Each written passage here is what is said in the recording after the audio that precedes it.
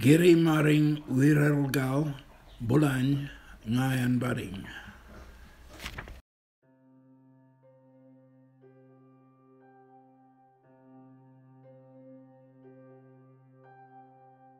Gumbaynggirr. I'm Auntie Lauren Jarrett, Master Weaver, very involved with the microbat project at Murray, working with community.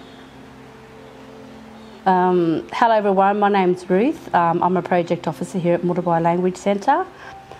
We were approached to partnership with Yarrawarrah in doing this project about the microbats and how to use Indigenous knowledge in making roosts to put back on country, because in the recent fires in the mid-North Coast, a lot of their habitat were destroyed.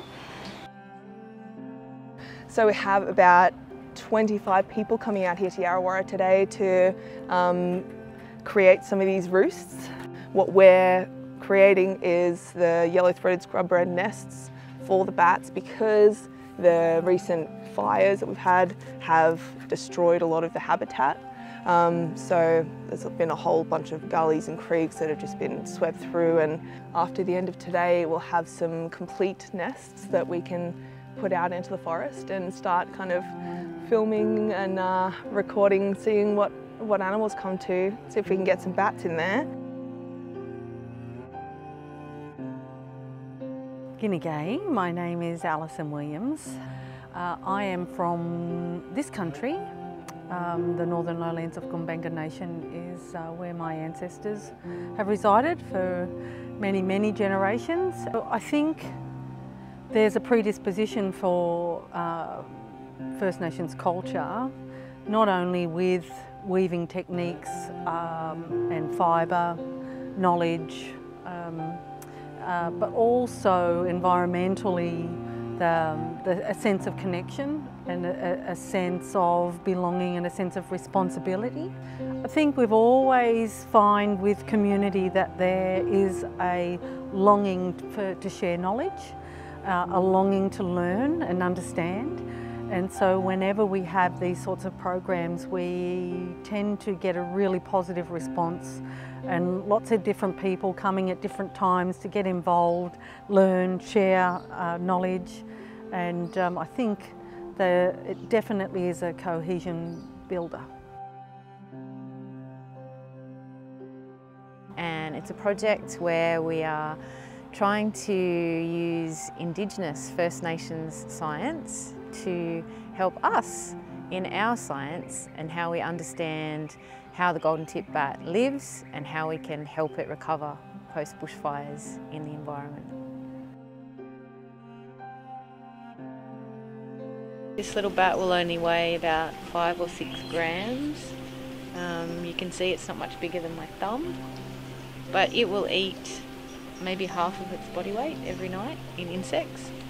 So it does us an immense service, our bat friends. And it will happily move around the forest using probably 4 or 5, maybe more different roosts, and it will know where they all are, and it will keep looking throughout where it lives in the forest to find more different roosts that are suitable for it.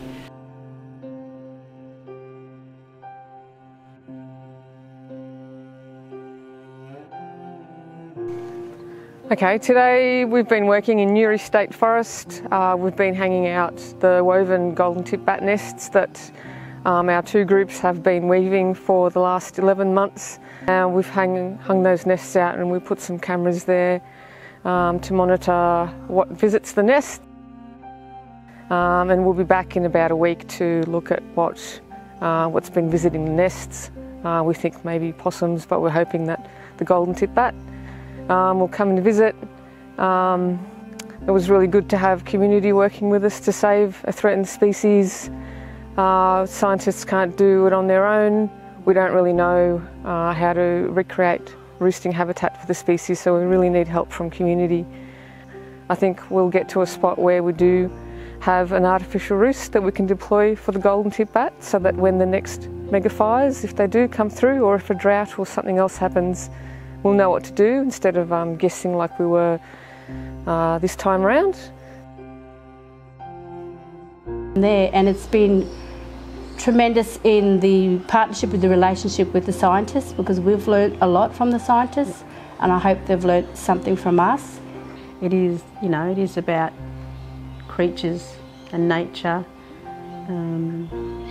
It was symbiotic process with us and the bat and the bird and plants as well. So we sort of understood the whole process just doing it, eh? And I think it was a valuable exposure for the children, because it's like going out, literally on their back door, to go out to the forest to see the bats live. You wouldn't really get that opportunity any other time in your life, really.